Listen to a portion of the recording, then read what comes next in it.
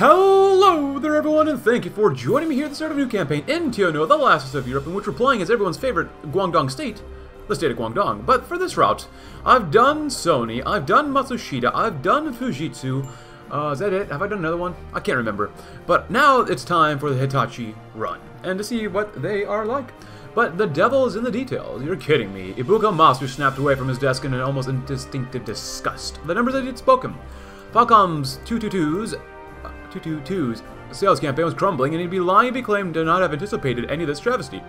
His suspicions arose when neither him, nor Rita, or Matsushita had received an iota of subsidy from Suzuki. Even with the product launch barely months away, now those suspicions turned into nightmarish reality, made manifest through blood-red numbers and plummeting lines congregating upon his desk, taunting him for his folly and helplessness. The culprit, Hitachi Limited, electronic subsidiary of the Nissan Zaibatsu based in Manchukuo, and previously an utter outsider of the Guangdong's battleground or capital. Already its Hitachi 201 computing machine was making dangerously large splashes in factories and department stores with capabilities rivaling that of the Falcom 222. Yet only half of its price tag. Falcom 222's market share was being nibbled away by the day, yet Ibuka was defenseless against it. Manufacturing virtually ground to a halt from insufficient funds, raising the stakes of price cuts above tolerable levels. Hitachi 201 would therefore remain the cheaper choice for clueless consumers to flock to. Typical. Ibuka was still convulsing with rage and disbelief when it hit him. Was it what Suzuki wanted? Fujitsu rendered nothing more than a sitting duck? Was it his refusal to subsidize the three companies in fact a sadistic display of power? A twisted warning against his misbegotten idea of disobedience? Suzuki's pompous face loomed over Ibuka's mind, so Ibuka gritted his teeth, turned back to his desk, and began leafing through the phone books. Like heck, he's going to let that snake have his way. Two can play at that game, and he'll bring in whatever leverage he can secure. Even if it means striking a deal with intruders, as long as they kept their hands off Guangdong's own affairs. Komai Kenichiro? Quite an affable person from what I remember. Increases monthly power efficiency-based research. Enter the product cycle as Hitachi, and every product cycle will get access to a wide variety of decisions for quality and interest. The fourth electronics conglomerate of Guangdong is a Nissan subsidiary of Hitachi, led by Komai Kenichiro. Their business strategy focuses on underselling its competition by selling highly power-efficient electronics. But we're going to go with Hitachi for this run, and our goal is to get as much influence with the Kenpai here as possible, and hopefully it'll reduce the corruption. But the goal is, of course, Hitachi. The Hitachi 201 mainframe. There was nothing unusual in what the Hitachi computer was capable of. Under the watchful eye of the Manchurian constructors, insurance actuaries quickly picked up the basics of operating the new mainframe computers.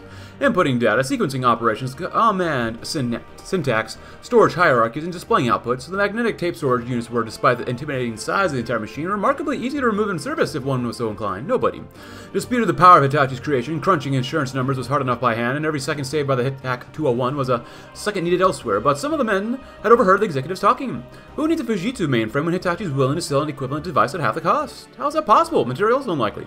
Given the quality, finishing, and capabilities of the device, Guangdong's lack of tariff rates, that only answered why the Hitachi 201 was more expensive than its contemporaries. It was the most unusual element of all, unless of course one thought of the labor costs, in which case there truly was nothing unusual about Hitachi's creation at all. Undercutting the competition, so we got one more Suzuki seat. Real growth, a little less than 2%, 4.5% GDP growth. Miscellaneous income is a little less than $1 billion, and we marketed towards the Republic of China because in the end it won't really matter probably. And I want to save the Japanese market for later when we're actually even more profitable, so we get some more Chinese support for now, but well, it probably won't really matter in the end, will it? Another year, another Hitachi success. The ST3500 television, the cutting edge, sometimes is overrated. Putting the pinnacle of technology on a pedestal is often an exercise in rarefied elitism. The perennial hunt of Ibuka's sneering gaze, trying endlessly to create bigger and clearer screens for television viewing. What does that really do beyond creating an engineering arms race far beyond the reach of the average man? Neither, however, do people want to feel cheap. Pandering to the masses with plastic and cheap construction like Matsushita and Morita do, it's oftentimes an exercise in testing your customer's patience. They'll accept it so long as it's cheap, but if they have the means, you'll know they want something different. Enter the ST3500. It doesn't promise a revolution. Black and white television, after all, has been present for years, but it doesn't insult the taste of our customers. A tasteful finish of a polished wood paneling with every dial tested for that a satisfied tactile click. And a picture quality no worse than any of its competitors, and all at a price that cannot be beat. Hitachi promises a future where technology ceases to be extraordinary or a cheap gimmick. It promises a lifestyle, the opiate of the masses. So we reach 100% interest and quality, and at this point with this campaign, since we're going to go with Hitachi and Komai Kenichiro eventually, we don't give a crap about the Chinese or the Zujin here, so like I just destroyed all the support I had from them. But we got some real growth, some good growth, miscellaneous income. And Japan loved us, the Chinese hate us, but Whatever. Another year, another Hitachi-made product. The KH920L transistor radio. In business, there are no mistakes. There are errors, mishaps, and flaws, but not mistakes, no. Mistakes imply a fundamental disturbance in the bigger picture, as it were. That their underlying plan wasn't what it should have been. But the KH920L isn't that. If one drowns out the half-whispered sneers in the background, Hitachi's new product shares with passing resemblances to Matsushida's design. Powered by 9 transistors, the KH920L isn't content with merely giving out sound, like a crumpled leaflet to a passerby, and bellows. So even the half-deaf and elderly can hear the crisp, clear quality from Hitachi's trademark design instead of devoting a portion of the front to the speakers. The speakers dominate the KH920L. Percentage to surface-wise, few others can match Hitachi's immensity, perfect for any noise, any sound, or any frequency that may come their way. When these features are all put together, it would be a mistake to say that Hitachi copied Matsushida's vision. Matsushida's vision is some fleeting glimpse into the future, but Hitachi, we are the future. We've got 100% interest and quality, and also we are going down Akeo's path to get to the eventual Hitachi path. The RA-189 air conditioner. The executive circled the device, inspecting every contour. Work? If Hitachi had settled for simply working, then they would have been shut down in their infancy. The RA-189 needed to dominate. Matsushida's time and the sun was coming soon. They knew it. Hitachi knew it. Even the partisan in northwestern Manchukuo knew it. The question is, when the sun's rays fade and the entire market falls into the shadows of speculation, what eclipses it? This. It's definitely cold, sir. The rate of temperature decrease is exactly to your liking. As if to prove himself right, the assistant put his hands over the grill before quickly recoiling and limply shaking it.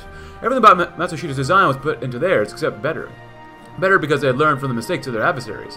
Where switches and lights were needed to have any sort of control over the settings, Hitachi had replaced it with a simple control dial. Where minutes, if not hours, were used up just to control the temperature of the room, Hitachi made sure it took seconds. Where customers were thinking of replacing the conditioners with newer, smarter devices, Hitachi would be there to greet them with open arms. Yes, Matsushida may be king, but every king must die sometime. This time we marketed to the Kingdom of Italy and got some really good growth and increases our own seats by 3. Wow. For your protection. What is the meaning of this? Morita Akeo tried to fight off his bodyguards, attempting to hurry the men into his armored convoy outside the towering complex of the building. The silence of the sleepy Koshu evening was but a distant memory. Sirens of all pitches and volumes attempted to undercut the other with utter urgency as every emergency service in the nation converged onto the city. Chief Executive, there's been reports of the guard was cut off almost on cue as a bloom of orange-white shot out from the nearby streets, shattering every window in sight. Another explosion sounded up behind them, sending debris into the air. The ears still ringing, Morita Akeo pushed past a crowd of staff towards his vehicle, closely flanked by a security detail. Hitachi had made their move. Morita Akeo clenched his fist, turning his knuckles near white. This could have been stopped, nipped in the bud, but it wasn't. So be it. But as the chief executive finally reached his car and got into the back seat, another noise cut through the air, not of gunfire or of a deafening boom, but the screeching of tires. 2 long trucks screeched to a halt, blocking the roads into the city, pouring out of the back. An endless convoy of soldiers approached the car, unabated by the bodyguards aimed at the weapons of the men.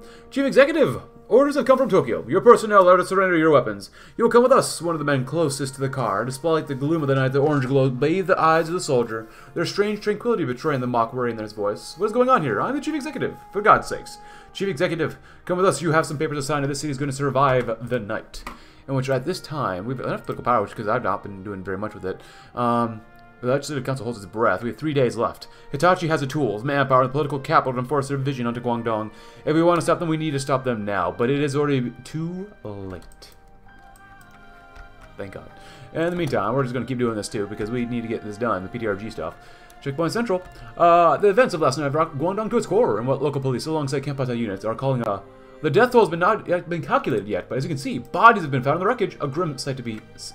The whereabouts of the chief executive are still currently unknown. But the Kempata spokesperson has confirmed his safety and that he is currently residing in a top secret location outside of the city. And we dearly hope that our brother nation destroys the pestilence of terrorism that currently plagues it. We too were liberated by the Japanese forces in 1932.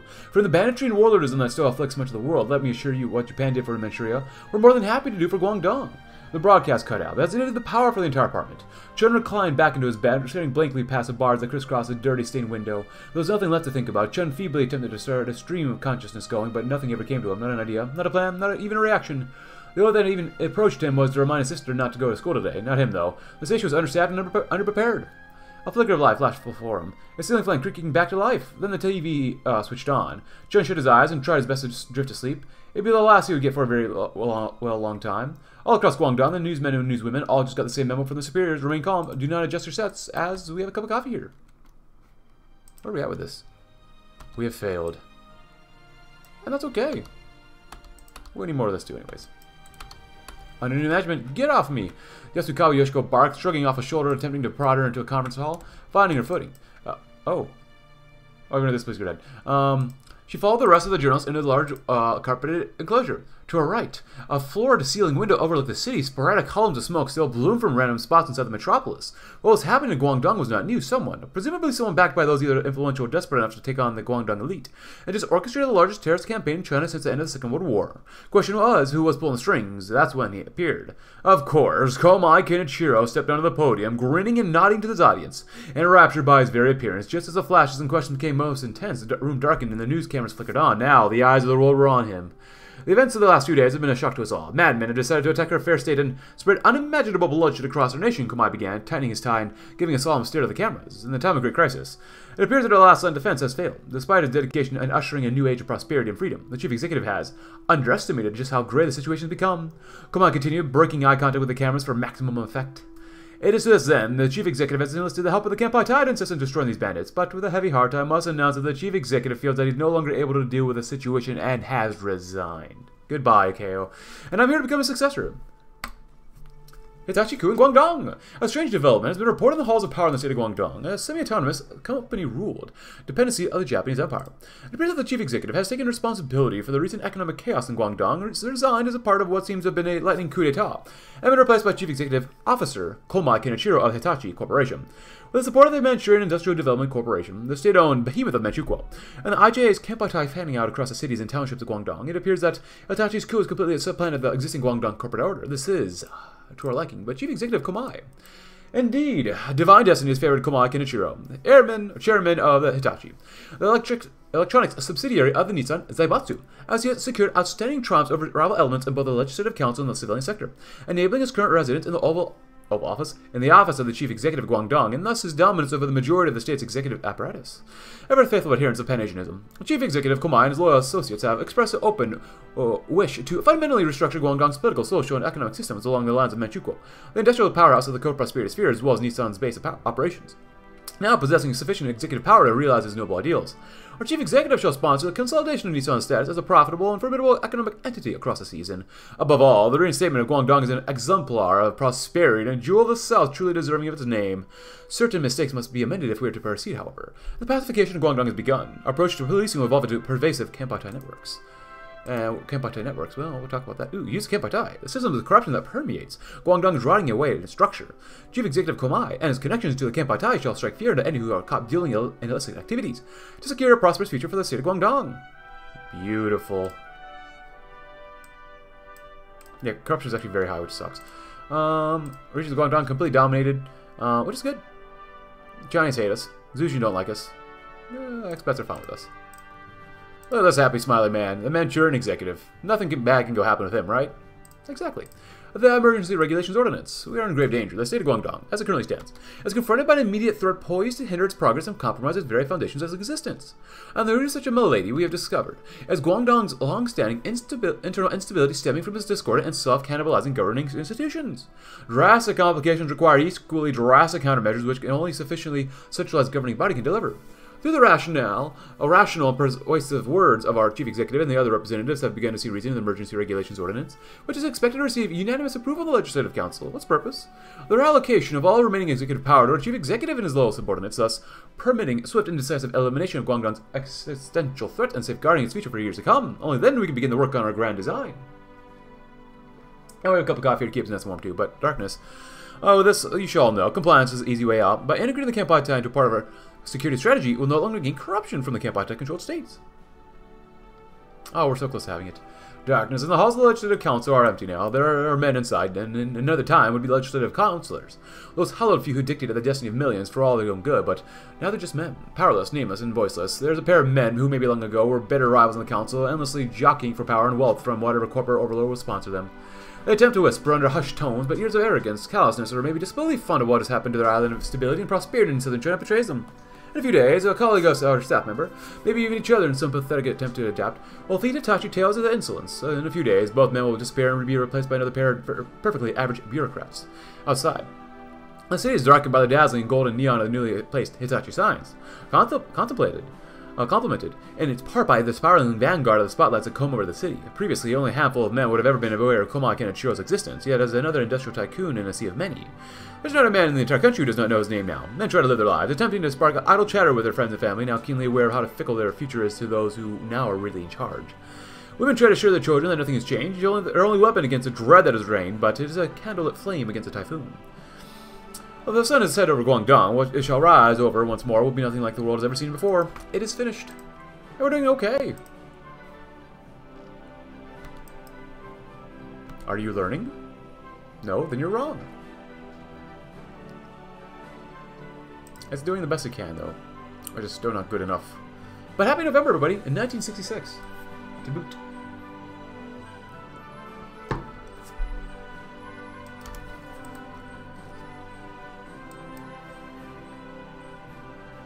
Ah, wow, they actually won. Look at that. Go figure. I guess move into Chief Executive Komai. Welcome aboard, my friends. Ooh, we can grab a seat. We will need at least one seat. Oh, no, we don't. We have 50. So if we do this, increases our seats by 5. Economy will become more centralized by 10. Slash all assorted laws that do not benefit Hitachi's reign. Nice. Hey, what's not allowed? Boots on the ground. Kenpai Tai, our stalwart shield, and our merciless sword. More stability. Everyone's stake is more Kenpai Tai and decreased Chinese government support. At the foot of profit. There's only one thing that matters. Hitachi's glory and the glory alone. The copper crown on her brow. Nissan rise in Hong Kong. Teeth and hate. Boots on the ground. Guangdong is akin to a gleaming pearl, prosperous and exquisite, yet it is fragile and friable, with the possibility of its beauty crumbling to dust under the malevolent boot of the dissidents, lurking and present in every minute crevice.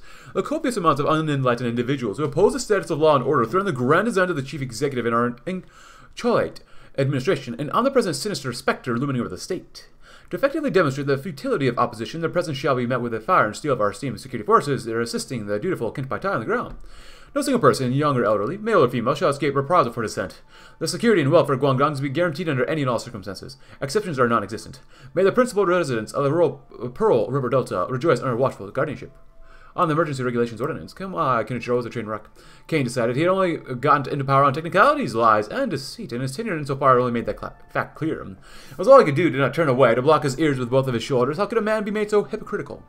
The Emergency Regulations Ordinance will cut down on the fat and unwanted baggage of Guangdong. Easy, uninterrupted growth makes a society weak. It makes a society unruly, an unshackled beast that can move in any direction at once, from the degeneracy to any number of evil, intolerable beliefs. We've allowed this joke to go on far too long. None shall laugh at a new society, one that we shall craft. Discipline, education, self-reliance. Only these things will purge the tumors that curse our nation. Only these things will simmer our republic down into an animal that can survive these tremulous years. I say it again, only this ordinance can do such things. I have no longer a 20-minute speech. The Legislative Council was adjourned until the next day. Kanan moved from his seat, however. He watched Komai descend the steps, all smiles and handshakes. It felt like a punch to the gut when he saw his colleagues congratulating him. The emergency ordinance was little more than a cover for Komai to seize dictatorial-like power. How could they not see that? How long will this mess continue? And the wielder of Imperium. I'll be on about 1946 Part 2. Please go ahead, right? I should be... Yeah, I think I read this before. The vast chamber of the Legislative Council, a space of debate and uproar, of arguments and rebuttals, of speeches and cheers. Today, however, the raucous and discordant room is united in silence, the attendance being rather sparse compared to the usual meetings. A man stood atop the rostrum, shuffling a series of papers behind the wooden lectern, upon which a symbol of the council is engraved. The pacific atmosphere is broken by the thunderous voice of the speaker announcing the triumph of Komai Kenichiro. The cadence of his sentences bellowed throughout the room, giving the implication of drastic importance to the message being delivered. Komai himself confidently rose from his seat, an urbane smile resting upon his lips, a brilliant golden light illuminating his face, a radiant diadem of triumph. The applause of Hitachi representatives was a harmonious symphony produced by a graceful and refined orchestra, the notes carrying him closer towards ascendancy. He climbed the steps onto the platform, gently waving towards the representatives of the council, and neglecting the sullen appearances of certain men who represent companies like Sony and Zhongkong. They'd be gone away soon anyway, merely obstacles to his grand design. The speaker stepped aside with humility, lending his position to the newly minted chief executive. The tune of jubilation and ecstasy fell silent once more, soon replaced by the soft voice of Komai himself, addressing his subordinates. My friends, my compatriots, my citizens. With the beginning of my administration, Guangdong shall undoubtedly enter into an era of never-before-seen prosperity. An era of growth and progress. I will bring to Guangdong valor, piety to the state, clemency and justice. The emphatic orchestra began once again, and a new administration is christened with a cheer and ovation. Oderant dom metunt. We'll get reverberations. Of course we're going to purge corrupt officials. What are you talking about? intimidating Matsushita. The day was almost ending, so Komai Kenichiro reached over the table and grabbed another cigarette. He placed it between his fingers, feeling the rough paper on his fingertips, took a puff quickly, and then dragged it away since there was so much important work to be done, of course. The thought before him, or his mind, was the upcoming vote on the Emergency Regulations Ordinance in the LegCo, specifically how to ensure safe passage through the chamber. Komai considered the matter of Matsushita's legislators. On the one hand, a significant number of them had already promised to support Hitachi's ordinance in the LegCo. On the other hand, many of them still remained firmly opposed. Petulant in the face of Komai's vision, that would not do, he thought. In fact, decadent. If that decadent and defiant Guangdong was to survive, this ordinance must pass. How else could he discipline this unruly child? How else was the Republic to be brought back to order? It was a time for persuasion. For argument, this was not the time, though. If Matsushita's men don't understand, Komai thought a few prods in the right direction would help them do so. A few Hitachi men to their houses, some light blackmail, maybe a note outlining the rather serious consequences of their opposition. The chief executive thought of how to best handle the situation, carving out a plan in his mind. We're fine. We don't need them. Reverberations. The move within the LegCo was both excited and apprehensive. Komai Kenichiro was an unknown factor in the council for the most part. It sent shockwaves across the nation when he was appointed to become its newest chief executive. His first hearing in the council chambers was sure to be an historic event. As a representative, Kane sat down to listen to the man's first speech. He was completely surprised by the unentertaining drudgery of it. I've been given a mandate by the people of Guangdong, the Zujin, and us few loyal Japanese servants. I thank you all for it, and promise you that this republic shall reach new heights under my leadership. The ancestral way of the Cantonese has always been of trade, entrepreneurship, and commerce, and I will not leave this office while tapping into this ancient tradition. I can promise you that. It was perfect at saying everything that said nothing. Kane reflected. Tapping into ancient customs that had been done by the ancients and would no longer serve this modern nation. He despised these abstract concepts such as trade and entrepreneurship. Kane decided that he liked this executive less than the last one. Still, it would not make the enemies like this early into his tenure. Kane clapped with the rest of them, regretting every time his left hand hit his right. A new era begins. Where is the... Are there rivers around here? It's desert, savannah. It's probably really hot, but it's got to be jungle, so I don't really care. Well, battle plan's gonna work. Forcing Fujitsu. Komai Kenichiro spent a few moments at his desk gnawing over the question. What was wrong with these so-called legislators? It was true that he did not have high expectations for them in the first place, but he still found himself disappointed. The issue was, of course, Emergency Regulations Ordinance, specifically the reluctance to approve the proposed law. Komai had already written off Morita's men as a lost cause, and he knew that Matsushita was keen on preserving any kind of assured power he had. He had some hope for Ibuka's men. Of all the different unruly groups in the Legislative Council, Komai thought that Fujitsu's legislators would be the most rational and logical of all people. Surely they understood just how uncompetitive Guangdong has become, how necessary these measures were to save it from its destruction. Or so he thought. In the end, they turned out just as useless as the others. While some of their legislators saw a reason, far too many did not. Well, Komai thought, well, there was always other ways to get them to see. A few Hitachi men to their houses, some blackmail, maybe outlining the rather serious consequences of their opposition. The chief executive thought how to best handle the situation, carving out a plan in his mind. Did I read this one before? Overall, not bad. I have the Americans down here, though. Come down here. I better do something else. Squeezing Sony, Komai Kenichiro took a cigarette, placed it in his mouth, and breathed out, trying to get his mind off things for a little bit. He knew that Morita, Ko, and his men were radicals, of course. Their plans to collapse Guangdong if they came to fruition. Support from them was always going to be unlikely, but complete. A unanimous opposition? The chief executive wondered whether they were saboteurs or just foolish. There it was, of course, of the upcoming vote on the Emergency Council. Regulations Ordinance, I should say. One by one, as if like automatons. Every single legislator linked to a KO and Sony declared that they would vote against the government. Komai considered the irony inherent in this situation. These were the people who called themselves reformists, who apparently saw the need for change in Guangdong. Did they not see then how diseased this place was with their own two eyes? Could they not smell its rotting putrid flesh with their own fat noses? Did they not understand then that in order for Guangdong to thrive or even merely survive, that these measures were necessary? What reformers they were, so oblivious to the evidence still in front of their own eyes. Still, they could be corrected in voting the right way, just like the others would. So, don't eat them. I love coffee. Probably honestly too much. Hey, there we go. That looked pretty good. Nice. Keep it going. Keep it going. Molasses. The outraged shouts and jeers of the Legislative Council members followed Komai as he left the chambers and returned to his office. As his car pulled out of the building, Komai was already on the phone to staff back at corporate HQ, telling them the pool of files they had on every member of the council. By the time he got back to his desk, it was groaning into this unsteady heap of files and correspondence. A lesser mind would have paled at the prospect of sorting through this, but Komai hadn't gotten anywhere. He was today out of aversion to hard work. The council had predictably gone up in flames over the Emergency Regulations Ordinance. Komai recognized that asking the council to officially recognize a coup against its authority was a tall order, and nonetheless it had to be done. While arms had delivered him to power, he could not afford to hold the council in total contempt. He needed their stamp as much as it irked him. So he sorted through the files, noting down which representatives could be bribed, which could be blackmailed, which could be threatened. As the sun went down and the Krakets began their nightly song, Komai had a semblance of a plan and a blank check from among Yo of the wish to pull it off. A tide of money washes away the opposition. Like anonymous wire transfers. Clandestine efforts to force the passage of the ordinance are conducted. She'll buy as many let-go votes as we need for the comfortable majority at the expense of considerable corruption and cost. We don't need it. We're clean, man. What are you talking about? We are clean. Did we get it done? Nice. We need a battle plan now. Hey, advancements in power efficiency technology. Sign us up.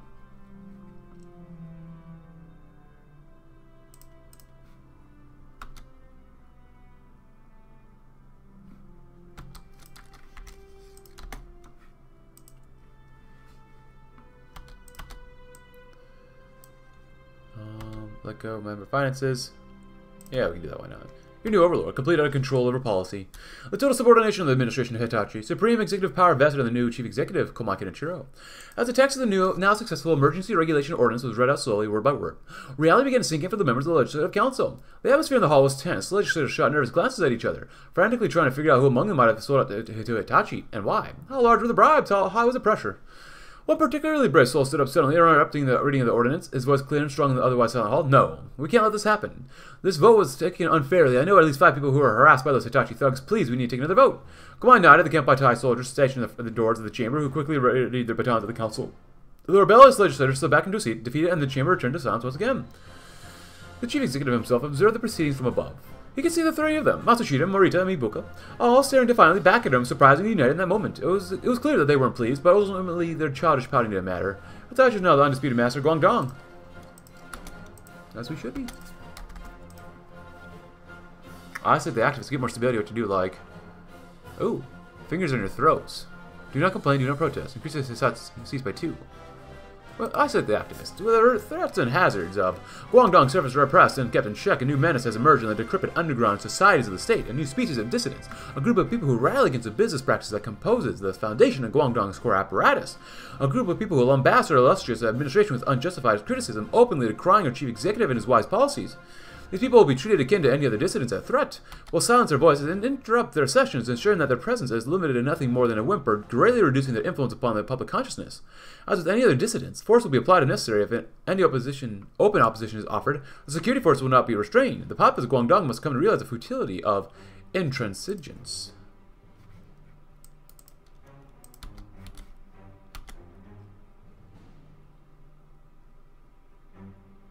There's only one there.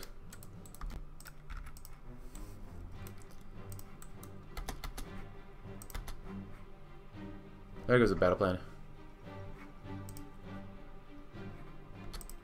Economic check is coming soon too. Nice. Honestly, we don't probably even need to do that. Diesel electric train buffs. Yeah, do that. I don't really care. Ah, you're so close. Are we done? We're done. Beautiful. Happy January 1967, everybody. Hey, if you want to read about this one, please go ahead.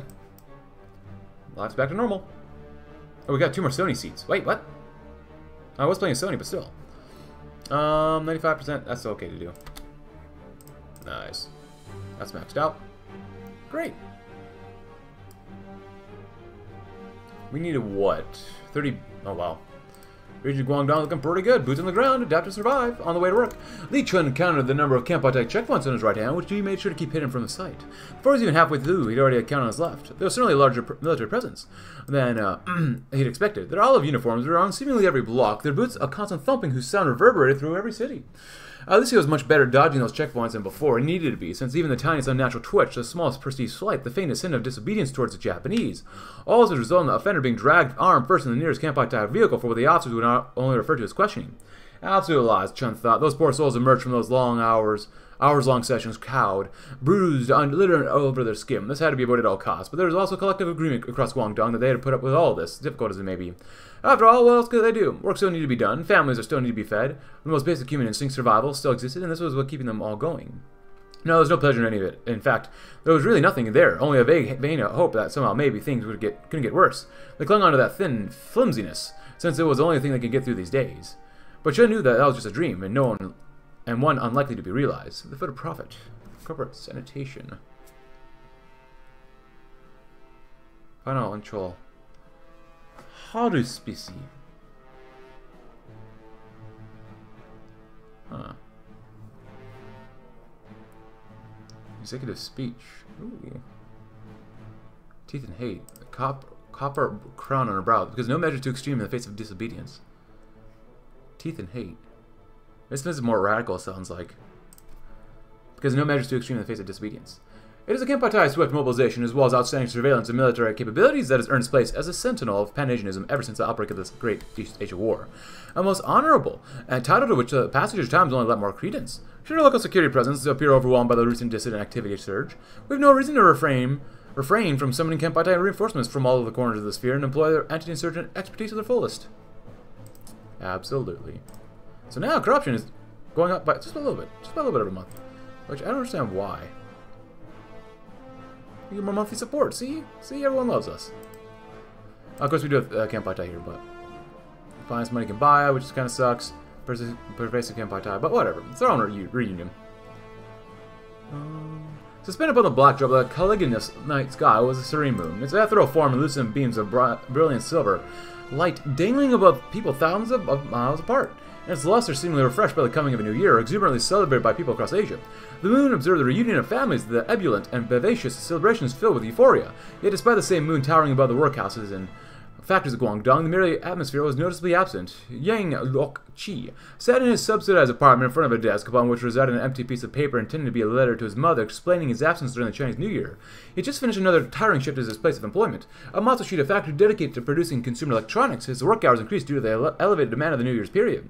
Thoughts raced through his mind as he contemplated justifications and explanations for not being beside the person that had raised him, that had fed and nurtured him, that had recited to him pieces of eloquent poetry when he was young. He put his pen to the paper and began writing. Words appeared describing his struggles and experiences, the sacrifices he had to make to sustain his family, and his everlasting gratitude for his mother. Yang stopped for a short interval of time and deliberated once more. He had wanted to promise to be there next year, but in his mind, it was clear that he simply could not afford to. The wages he would be missing would be too detrimental. At this, he could only sigh. He peered out of the small round window beside towards the elegant moon in the night sky. His mind jumped to a line from an old poem his mother had once recited to him, a line that could come from both himself and his mother. Though thousands of miles apart, we are still able to share this beauty of the same moon together. I wish you the best of health. Yang Lok-chi. Ah, but money. Arr, arr, arr, arr, arr. Look at Gorky go. Gorky's a big boy in this one. He was leading Germany. I didn't even check. Oh, bald guy. Bowman. Papa B. 123. Not bad. Regions, as we saw, pretty good. Yeah, overall not bad. I'll get some more approval soon. Actually, we could probably burn a little bit of it. Do that, and then this one. Liquid reserves is okay. We can do this one and that one. Corruption is getting a little lower. Not by much. But every little part helps. The bystander, huh? I really want to do this one just for the tiny bit more stability we get from this. Teeth and hate. Talking to a brick wall. It wasn't always that Komai Kenichiro actually had a reason to talk to the attaché rather than the Consul General. Often his meetings where the other man were born of accident and disappointment, the product of the Consul General's busy schedule, and the delight which the Chief Executive swore his counterpart took in torpedoing his plans. When it came down to police and military matters, though, there was no alternative but to head to this rather barren office of Wang Jingzhu. Really wish that wasn't the case. I think it was this one before. Well, maybe not. Reading these terms, Chief Executive, leads me to once again mention how lackluster the efforts of the Guangdong police force have been gathering intelligence. Our agents in the Kempaitai constantly outstrip their work. Your policemen get in the way far more often than they help. That's an unfair attack. Komai Kenichiro responded, steepling his hands in an effort to keep them from clenching into fists. The police are doing their best to maintain order in some of the fastest growing cities on the continent, without adequate help from either the Kempaitai or yourself. I'd have a mind to commend them for even maintaining order in such a state. Attaché scoffed. He explained then how my work mostly consists of cleaning up after your officers. He remained unmoving in his seat, fixing Komai Kenichiro with a cold glare. Chano continued to cooperate with the policemen, regardless of their mistakes. Our meeting time is up. A bemused stare in return changed nothing. Finally, the Chief Executive stood, allowing himself a shake of his head as he exited. How rude. Some days, Lamb's job was easier than others, contrary to the action-packed, adrenaline-filled depictions seen on TVs and others. Life as an officer was mostly fairly dull. Most days he could simply slip the role, take on the duty, and do his job to the highest possible standards. It was supposed to be one of those days, along with a few other officers, he was assigned to be security for one of Komai Tai's regular raids. While the military police were shouting orders to each other in the office, his job was to just stand guard outside the building. Sooner or later, the din stopped. The raid was over, Lamb surmised. He didn't have to wait long for the military police to return. When they did, they returned in groups, 2 or 3 of them, each dragging a man to the waiting vans on the streets. These were respectable-looking men, at least they once were. Their suits were all torn, patches of cloth ripped out in clumps. Many lost their jackets, small blotches of blood were visible through their crumpled shirts. Almost everyone had lost at least one item of clothing, whether missing a shoe or tie. The last man, an older one without his glasses, struggled more than most, and it took 5 officers to finally subdue him. While held down, the old man squinted, his gaze locked with Lamb's. On instinct, he took a couple of steps back. A Komai Tai man shouted out, "Officer Hayashi, stay focused." Yes, of course, he needed to stay still to do his duty, but it was impossible to ignore the anger and revulsion present in every fiber of that old man's face. No, on the faces of all those businessmen. The anger was palpable, visceral, leaping and clawing its way until a single message was engraved deeply into his brain. Officer Hayashi was a running dog of an evil machine. Actually, we get quite a bit of political power, yeah, that's a lot. Executive speech. We inaugurate a new age of order, productivity, and progress, and we will brook no opposition. As natural that distance bears dissonance, mass swarms of dissidents have rallied against our consolidation of power. Regrettably, few among them where the chief executive is, in reality, a paragon of untainted benevolence. It is precisely owing to the benevolence that he is elected to establishing his administration among the untamed, disorderly banks and factories of Guangdong, wishing nothing more than to return a semblance of stability and prosperity to this patch of once fertile soil. To dissipate such detrimental misconceptions circulating within our society, our chief executive has found it apt to prepare a direct address to the citizenry slated for a nationwide broadcast across all television and radio channels. With utmost sincerity, we will inform them of our virtuous guardianship over all aspects of domestic affairs, assure them that order and harmony will be duly and rightfully restored to their livelihood. What else can they do but rejoice? But we're clocking in early. Nintendo's offices lay mostly bare in the early hours of the morning. The normal day shift had yet to start for the privileged office workers, and most of the rooms and corridors lay empty. In his office, Yamauchi sat hard at work, however, peering over documents and annotating them in hurried handwriting. A compulsive and dedicated worker, Yamauchi never missed a chance to get an early start at admin. It had benefited leaving more time in the workday for real innovation. As he worked silently, he glanced at the clock and saw that the workday was just beginning. What immediately struck him was the silence. Sitting up, Yamauchi listened out for normal signs of life that signaled 9 a.m. There was nothing, not even the sounds of foot traffic outside. Standing up, he approached the blinds and looked at them to see what was happening. At first, he was struck by the emptiness of the street. There were none of the usual morning commuters or street vendors or even police patrols. The wind picked up leaves and a sort of garbage blew them unhindered down the street. Confused but not perturbed, Yamauchi sat down once again. After a short while, attempting to return to his work, Yamauchi took another glance of his scene below. There were now men present, all aligned in matching khaki uniforms with weapons strapped to their sides. They stood in formation alert. Not wanting to meet their eyes, he pulled back the blinds and sat down, and settled by what he had seen, he clocked off early and took what remained home. Or work remained home. His mind ablaze, he could only wonder what had been fallen state. There would be time to catch up with work tomorrow. Chief Executive, I've been waiting to see you. There's a snag that's come up. Something that I think we all talk about are snags. Komai Kenichiro murmured as he took his familiar seat in Takashima's office. Breathing in the smoke and blinking in the haze he'd grown accustomed to. Yes, well, Tokyo's gotten themselves all twisted in knots about some of your corporate compatriots. There's no room for Japanese firms to compete in the Guangdong market now that the pile of corporations has gone so entrenched. I can't stop corporations from making money, Consul General. I don't know why you expect me to. Of course I understand, Takashima rubbed his brow, snuffing out a cigarette, but it's their complaint all the same. They want you to pay the corporation to make some space for them. Komai Kenichiro stared incredulously across the table. You can't be serious. You want me to pay my peers to allow competitors into the market? How about you tell the Japanese firms that they've gotten the whole rest of Asia to sell to? Chief Executive, surely you of all people understand how profit-driven these corporations get. The Consul General sighed, adjusting his glasses. It's your call, but if you don't give them this, I wouldn't count on their investments coming back anytime soon. Fine. Fine. Fine. Let me be clear. That includes our meeting. Oh. I think I've read this before, basically, just a different chief executive. So. You're going to do this one, please go ahead. Whee. Teeth and hate. But profits, my friends. Profits, that's what we want. Surplus is not great. Could be better. But still, the profits. Make sure they approve of this. We get 5% approval, which would destroy this, so there you go. 3 more seats. Increases Zushin and Japanese expat support. We need 35 billion, huh? Up here. Nice. Nothing there. Which kind of sucks, but whatever. Each our liquid reserves, that's nice. Teeth and 8. Nice. A little more poverty, but that's okay. You know, it's be expected. Beautiful, my friends. Nothing bad can happen here, alright? with a reform bureaucracy. Ripo Kai Manshuha. Manshuha, yeah. Hey, that saint's finally gone.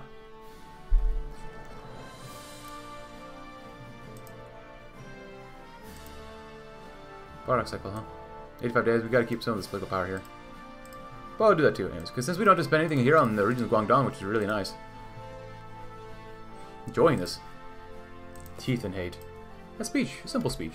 Komai, the Consul General. Kane took a deep sip of his piping hot coffee. It was an unusually cold day insofar, but Kane relished it. It was nice to finally be able to drink his coffee hot rather than warm. His hands rested on a newspaper. He cracked into it, glancing every now and then over the Pearl River, watching it run, flow, and bend downstream. The paper was topped by a massive picture of Komai Kenichiro, the chief executive, shaking hands with the Consul General. It seemed oddly shut to Kane, giving off an almost sinister feel. The idea of the Kampai Tan and the executive working together was an extremely disturbing thought, especially for a man involved as deeply in the Legislative Council as Representative Kane was. Disregarding his thoughts, Kane read an extract of Komai's joint speech with the Consul General. The Japanese Kampai Tai representatives in the Republic have long been the vanguard of Pan-Asianism and the inter-Asian development. They've served us both, Japan and the co-prosperity sphere, reliably, efficiently, and loyally. Their honorable service and the issues currently affecting our nation has inspired me to ask for some additional aid. The Consul General has more to say on this issue. The Kampai Tai. The detachment in this republic is to be bumped up by 50%. In an effort to fight against illegal militia organizations, units from all over the co-prosperity sphere have been called in, and their abilities to fight against illegal paramilitary armies will be instrumental in defeating these organizations. The citizens of Guangdong should not have to fear foreign instigators any longer. Interesting. Neglect and abuse. Pretend to care. Ooh, get more stability though. Your problem, not ours. So they'll have no choice but to obey. Pretend to care, so they have no choice but to behave. We went right earlier, so I want to go right here too. Neglect and abuse. Tolerance, the Achilles heel of many of a prosperous empire, the heinous termite hole and etched, and the majestic monument of order and eroding its integrity from within.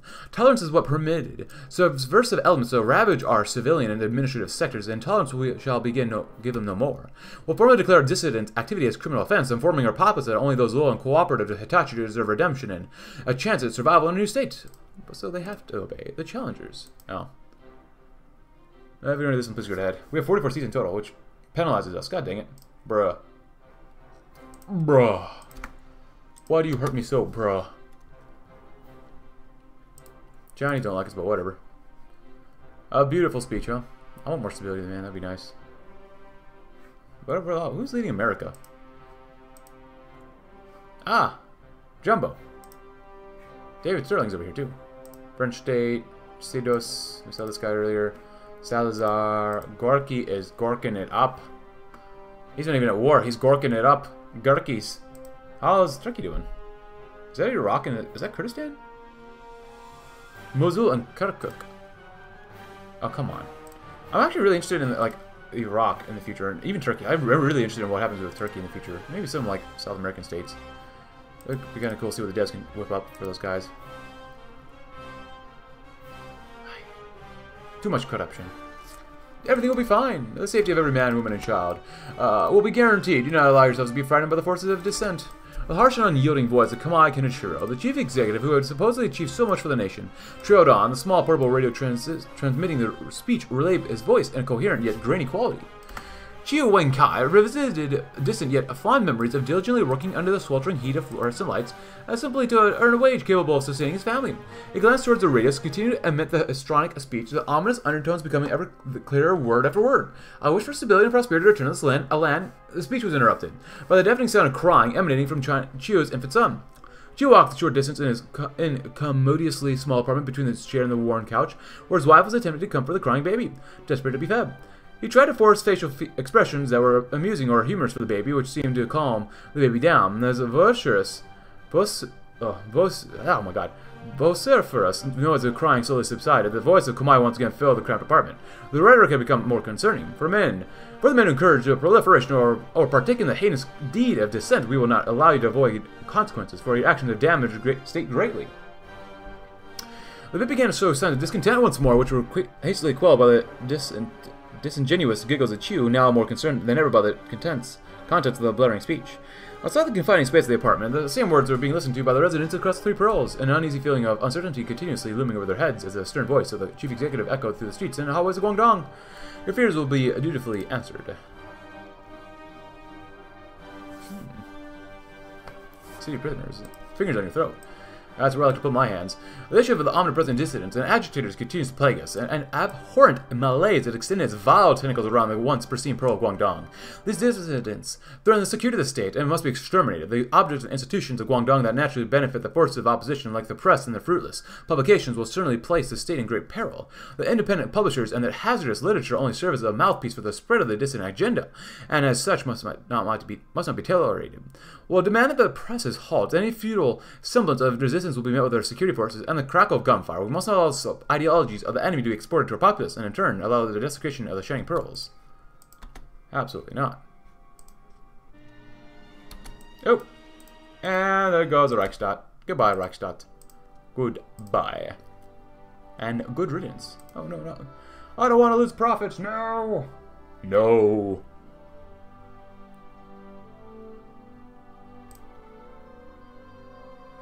Profits, me boy. No, no. Southeast Asia is going to be kind of a... Everything's going to be wild when it does get to that. Nice. Didn't help that much. But it's better than nothing, I guess. Managing the flood, Lamb found it difficult to count them, in part because there were so many, but he did anyways, making sure not to miss a single one. 15 of them in total. Varying in age and weight and demeanor, but here all because they were accused of subversive activity against the government. Regardless, the problem presented itself. Lamb petered into the cell. Most of them didn't have any space to move around at all, and the police officer knew that more were coming in later that evening. He turned to his superior, a Japanese lieutenant. My assessment is that we don't have enough room for one more, let alone 20. East is sitting over. What should we do then, sir? The Japanese man pondered the question for a moment, then replied, well, I'd like nothing more than move them all to a prison facility, but that's not possible. The entire jail system is overcrowded. There are just too many dissidents in this darn place. They stood there in silence, all of them, Lamb, lieutenant, and prisoners. Lamb glanced at the prisoners, who stared back at him warily. The officer opened his mouth to speak, but the lieutenant broke the stillness first. There's a solution to this, however. If you are friends, he said, gesturing to the group, pledge to cooperate with Hitachi and become our informants, and we'll set them free. Few ever take up on this offer, though. Officer Hayashi, you know them well. Why is that? Because nobody in the right mind would work with this vile regime, Lamb thought, because the wickedness of this government is obvious. But of course he couldn't say that, so Lamb bit his tongue and maintained a neutral expression and muttered a decidedly non-committal response. I have no idea, sir. I guess it's as good as mine. Read this one. Why not? A journal sent a fear. With the extensive expansion of our security forces and increased enforcement of policies on the streets, the safety of Guangdong's virtuous citizenry expands ever more. Seditious individuals, once prevalent and commonplace in the streets and alleyways, are no longer seen.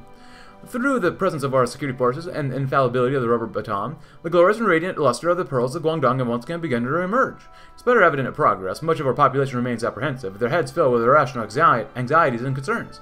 However, their fear is only a beneficial sign that demonstrates the extent of our reach across the state. A clear symbol of the inevitable success of our regime's valiant efforts to exterminate dissent. Part 9. If you want to do this, please go ahead, but I think we will end it there. So if you enjoyed this, the first video of us playing as Hitachi Limited. Thanks for watching. First of all, leave a like, subscribe if you're new, check out my Discord link in the description below, and I'll see you tomorrow. I'll see what else we can do to make Guangdong extremely prosperous financially. Thanks for watching, have a great rest of your day!